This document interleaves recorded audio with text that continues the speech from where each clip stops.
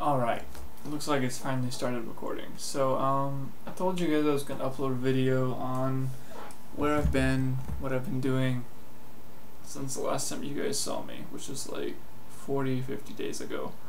But unfortunately, when I told this story on stream, apparently there was some copyrighted music playing, so it got muted, and I gotta re-record this. So, just a quick rundown really.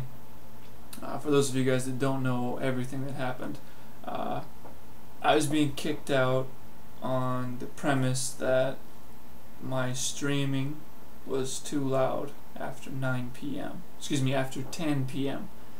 And even when I was absolutely quiet after 9 p.m.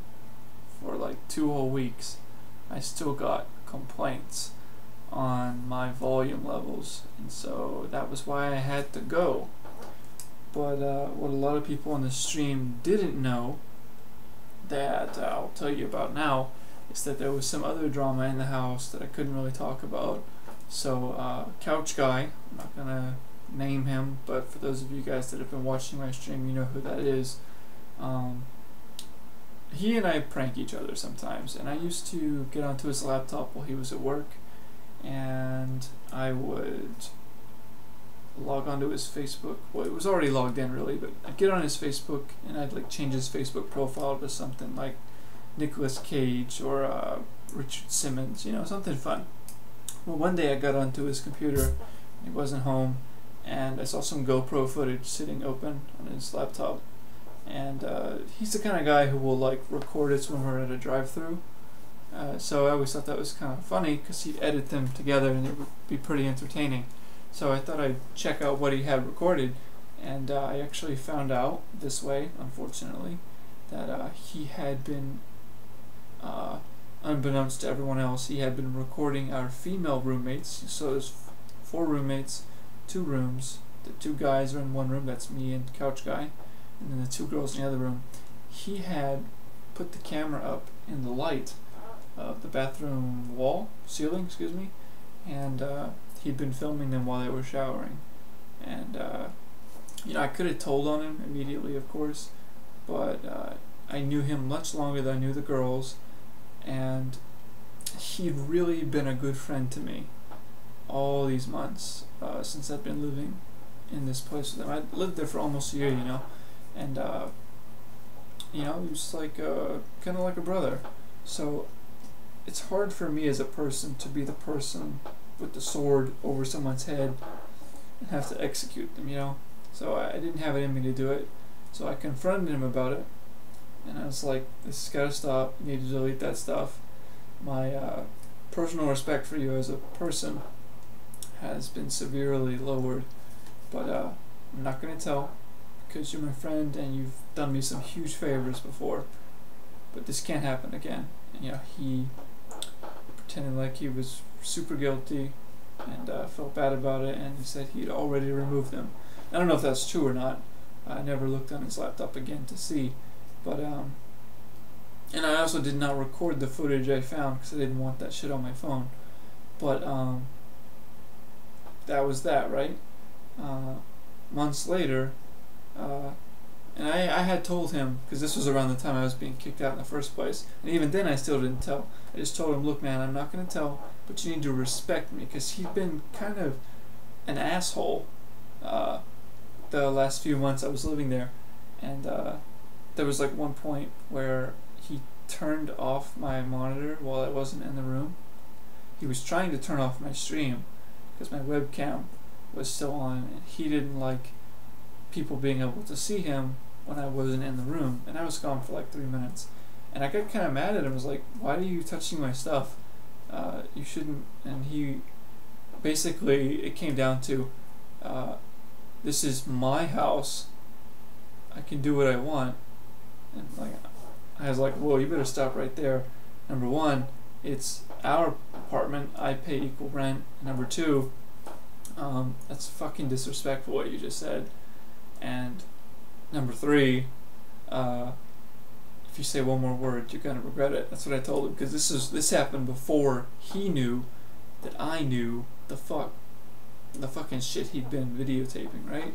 So he called my bluff, and so we ended it there. And the next night he came up to me and apologized for being an asshole, and he and I went and had our heart-to-heart where I confronted him about the issue in the first place.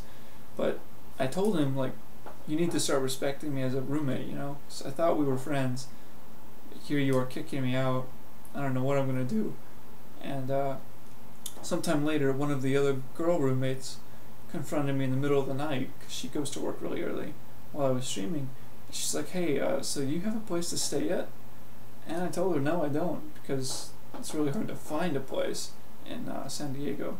She's like, well, as long as you're willing to sleep on the couch and pay at least half the rent, I don't mind you taking another month to figure things out and find a place to stay. And I was really grateful for that. So I told Couch Guy about it, and he acted like everything was cool. Like, yeah, it sounds like we'll be fine. I'll have to confront them about it, of course, he said. You make sure that we know. And I was like, sure, yeah. And in my mind, I'm thinking, well, of the 4 roommates, we've got me, Couch Guy, and one of the girls. So 3 of the 4, I win the vote, right? I'm not going to get voted off the island for at least another month. That gives me enough time. Well, literally, the day I was originally supposed to leave, they waited until less than 5 hours before I was supposed to go and said, oh hey, we had that vote, by the way, and we decided you have to leave.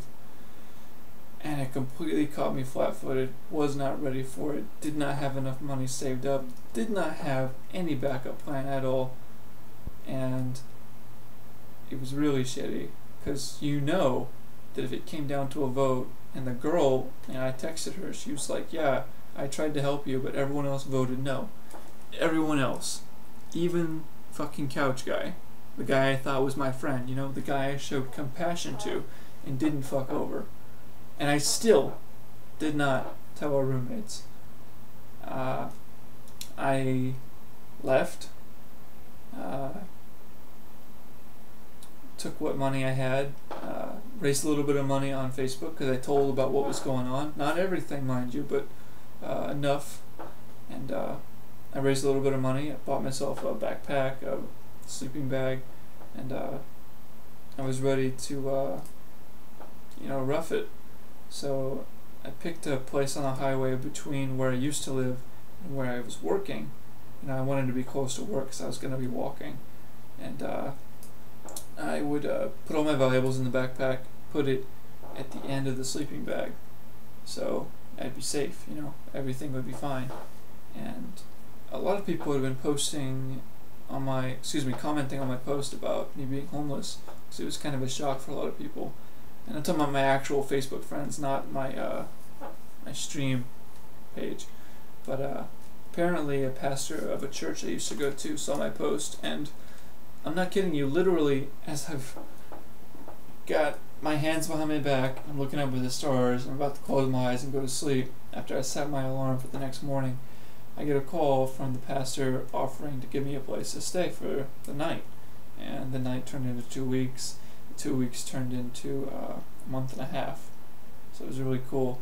But during these first few days of me being on my own, Couch Guy had seen my posts on Facebook and had seen a YouTube clip that I uploaded talking about it and proving what an asshole they were, because we're not supposed to be shirtless on stream. It's a thing. I couldn't even, I'm in my boxers right now, so if I was on stream I could not stand up or my stream would get banned.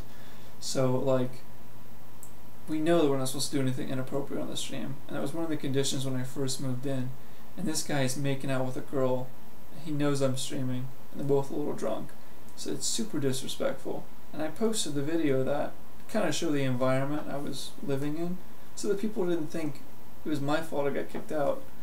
And he was really pissed off about that, deleted my video right before I moved, because he had access to my computer when I wasn't home. And he started harassing people that were donating to my GoFundMe and trying to help me out. And I texted him, I was like, dude, this is your last warning. If you don't fucking stop, it's over, I will tell. And he didn't listen, so I did confront the girls about it, and I was able to give them a lot of information that I wouldn't have known if I hadn't been telling the truth. And they confronted him about it. And this bastard, he calls me in front of them, because he couldn't leave the room. They demanded that he talk to me in front of them. He tried to blame me, as in, he's like, you framed me, you put a video on my computer, blah blah blah blah, you've been planning this all along. And see, when I was convincing the girls of what he'd done, and they weren't sure, like they were 90% sure it was true, because they had told me of some things, like they caught him in their room once, and he just said, oh, I smelled gas and I was trying to figure out where it's coming. Such a bullshit excuse. And they noticed that their toilet seat had gotten broken one day, and they didn't understand why. But see, Couch Guy's much shorter than I am, so to reach the light at the top, he had to stand on their toilet seat. That's what we reasoned. And anyways, to kind of lawyer him into admitting that he did it, I convinced the girls that when they confront him, to make him think that I recorded the footage from his computer, which I never told him about, so that he would come clean and admit it without any drama.